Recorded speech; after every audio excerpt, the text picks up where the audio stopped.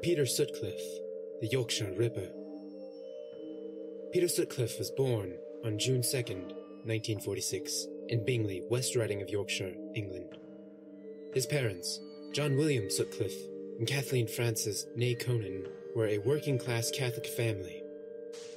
Though his childhood seemed pretty normal, during his teen years he developed a fetish for voyeurism, watching men seek prostitutes, as well as spying the prostitutes themselves.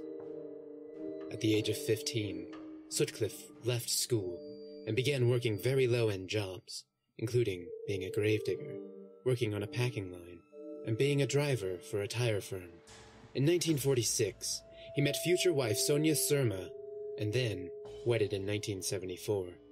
She would suffer many miscarriages, and would later be told that they could never conceive. His attacks started as early as 1969, at the age of 23, when he assaulted a prostitute who conned him out of his money. He followed the woman into a garage and hit her in the head with a rock inside a sock. He described the incident to his friend, saying the force of the hit was so hard, it tore a hole in the sock, and everything inside it came spilling out. It would be 12 years that he continued his tirade, eluding the police many times along the way. He killed 13 women total. January 2nd, 1981. Police pull over Sutcliffe with 24-year-old prostitute Olivia Rivers. Police found that the license plates were false, and Sutcliffe was arrested and taken to Dewsbury Police Station in West Yorkshire. While there, police questioned him about the Yorkshire Ripper on the suspicion that his physical features matched many of the traits described by the surviving victims. When police returned to where Sutcliffe was arrested, they found a discarded knife, rope, and a hammer that he threw away when he told the police that he was bursting for a pee. A knife was also discovered in a toilet cistern at the police station when he was allowed to use the restroom. They obtained a search warrant for his house in Bradford and detained his wife for questioning.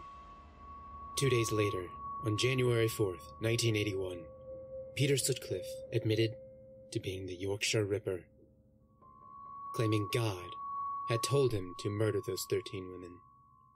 On his trial, though, he pleaded not guilty on murder, however, pleading guilty to manslaughter due to diminished responsibility.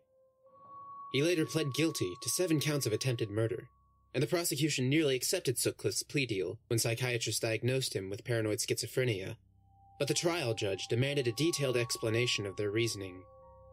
After a lunch break and a long discussion, the diminished responsibility plea was rejected, and a true trial would be held 4 months later. On May 5th, 1981, Sutcliffe was found guilty of all charges against him and sentenced to life in prison. Sutcliffe spent 3 years in prison until one day in 1984, he was attacked by fellow inmate James Costello. Costello followed Sutcliffe to the hospital wing of the prison and stuck a broken coffee jar into Sutcliffe's face.